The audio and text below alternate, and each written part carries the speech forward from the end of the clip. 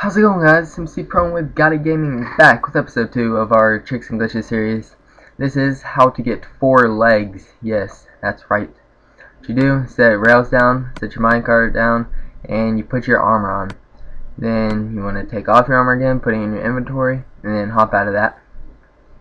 Then hop back in the minecart, put that back on, and that's really it. You just get out. You got some legs, some extra legs. I don't know what's going on there, but yeah.